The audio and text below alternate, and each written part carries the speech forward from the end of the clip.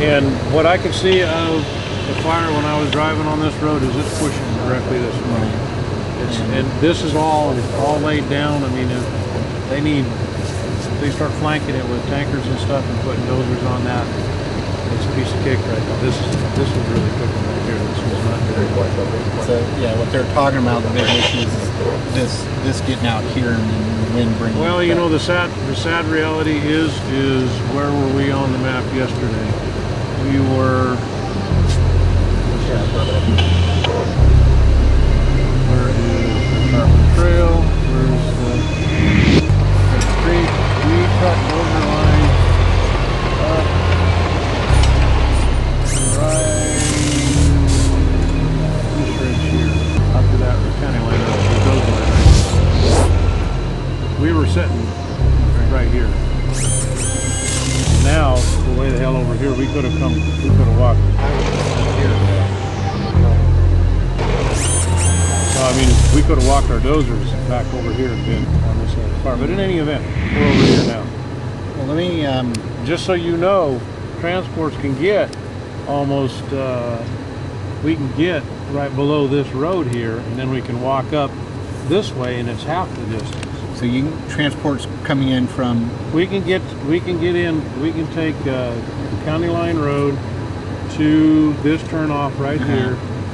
And then we can walk the dozers up to here. It's about 4 miles up to here, and then cut back across this way if they want to go that way, as opposed to having to walk the tractors all the way back around.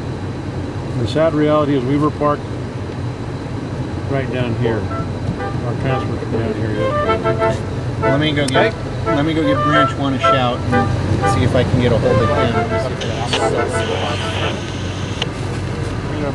Our main concern is to keep the dozers out of the drainages.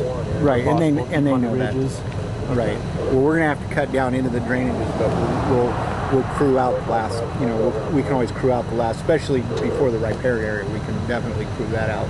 Yeah. You know, unless things get really bad and you know, we're trying to cut off low piece, but that's pretty unlikely to happen. But yeah, they're all familiar. I'm familiar with your concerns with staying out of the approaches to the creeks and erosions and what can be rehabbed and whatnot. So okay.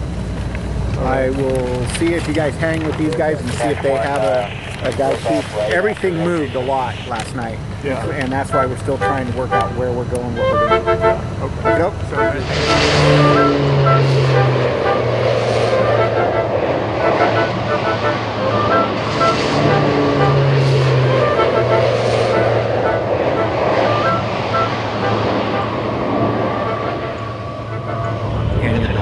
These two strike teams should show up, and they know.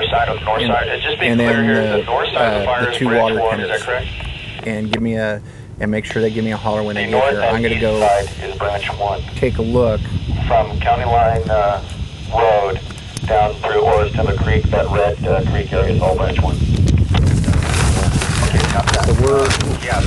So we're just sitting right here, and this isn't exactly a perfect safety zone right now, but it could be right quick. So what I may do is, if we can find another spot up a little closer that's a good safety zone, with the way this thing can whip through here, I want to stay. I don't want to have all of us in transit without knowing where we're going. Coming down, so we're going to have to find a spot off the road. Night copy. All 46 Charlie engines get to a wide spot through the road.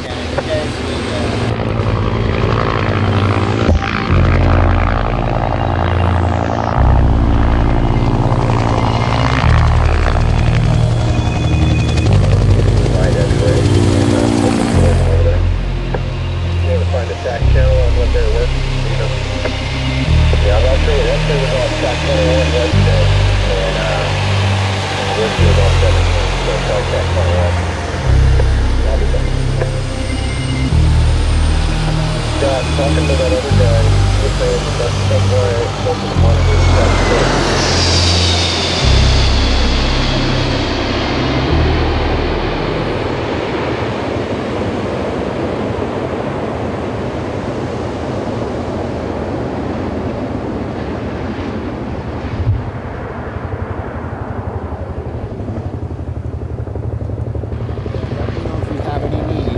check in about every hour or so and just go, hey, everything's hunky-dory, I'd really appreciate it, just so I know that everything's good.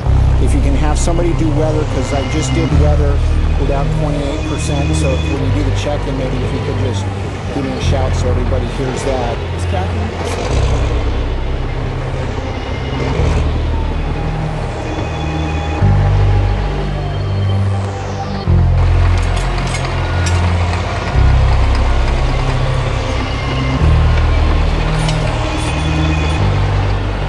Not sure where that is, stand by. It is going straight, not going towards the Mahoney Road. Going straight off the point.